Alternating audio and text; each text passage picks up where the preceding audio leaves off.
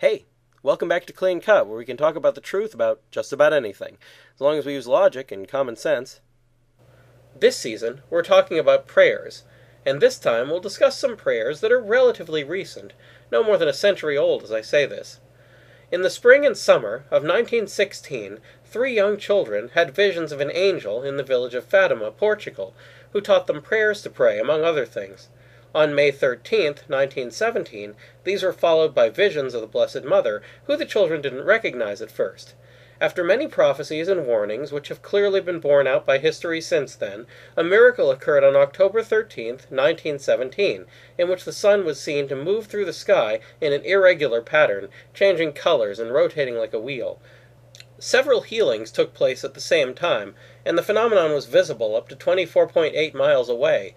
The numbers of people present at the event exceeded 30,000, and actual witnesses numbered over 100,000. In fact, the secular newspaper reports of the time reported on it quickly, saying in essence, "This really happened, but we hope nobody will take it in a religious context." Someday I might do a whole episode just on the evidence for the miracle of the sun, but suffice to say, it was overwhelming. Naturalistic explanations have been proposed, all of which involve believing coincidences more improbable than a divine miracle, and all of which were proposed long after the event had occurred, and usually in another country.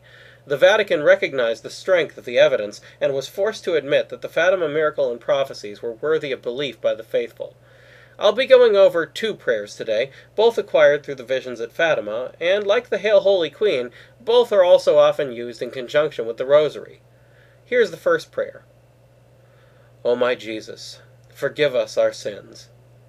We plead for Jesus to forgive our sins, implying that he is God, since, as he himself said, only God can forgive sins. Save us from the fires of hell, and lead all souls to heaven. We ask to be saved from falling into hell, so that we can be with God in heaven one day. The part about lead all souls into heaven once confused me, since we know it to be an unreasonable request to ask God to bring everyone to heaven. However, God does attempt to lead all souls to heaven, because he doesn't want anyone to perish. When souls reject him and choose hell, it's because they've rejected the leadership of Jesus, which would otherwise have led them into heaven. Just because God leads people to heaven, it doesn't mean that they'll follow his lead. Especially those in most need of your mercy. When people need the mercy of God most, we ask that God provide them with it, giving them a special chance to be saved. However, again, this is not contrary to the belief that people go to hell, since some choose to reject the mercy of God. Now the second of the prayers from Fatima. My God, I believe, I adore, I hope, and I love you.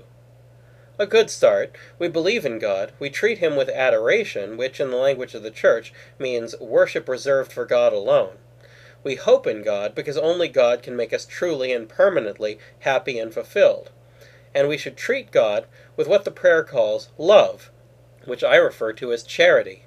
This means the willingness to sacrifice for another. So we should be willing to make sacrifices in order to do the will of God.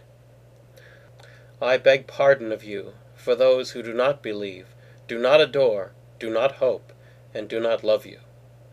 The second part of the prayer is a plea for people who don't have this same disposition towards God yet.